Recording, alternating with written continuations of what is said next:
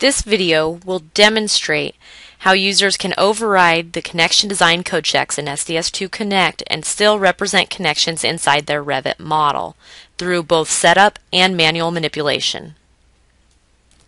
Adjusting the schedule of minimums in SDS2 Connect provides the user additional control over how connections are designed.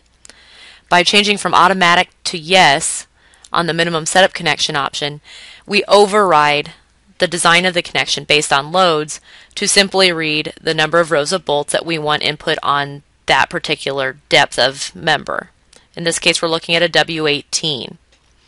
We've applied a clip angle connection, and now we'll look at the schedule of minimums in our setup.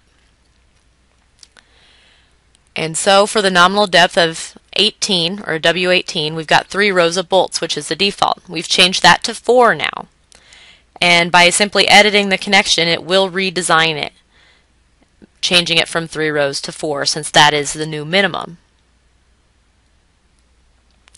In the setup options for the schedule of minimums, single plate shear connections have a separate window.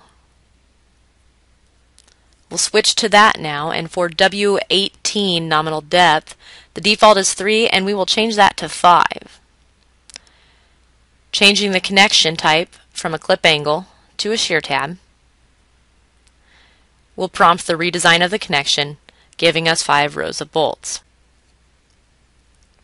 Making manual connection adjustments is simple with SDS2 Connect. Once that material is available and there and designed for you to make adjustments to, you can use the connection specifications in the connection edit screen to make minor adjustments. In this case, changing the vertical brace connection to a paddle plate connection.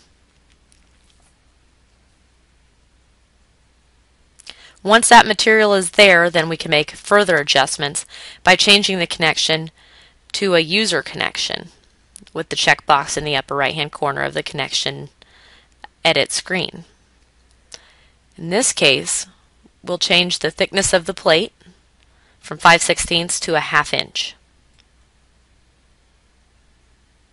Once you hit OK, the connection will be reprocessed and updated according to your changes.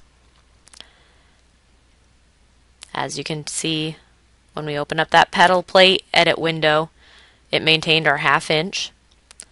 And we'll make one more change, changing the hole type from a standard round to a long slot. With the update of that long slotted hole, it will add washers, and just gives you an example of the kinds of connection changes you can make manually to represent the connections you need to see in your Revit model.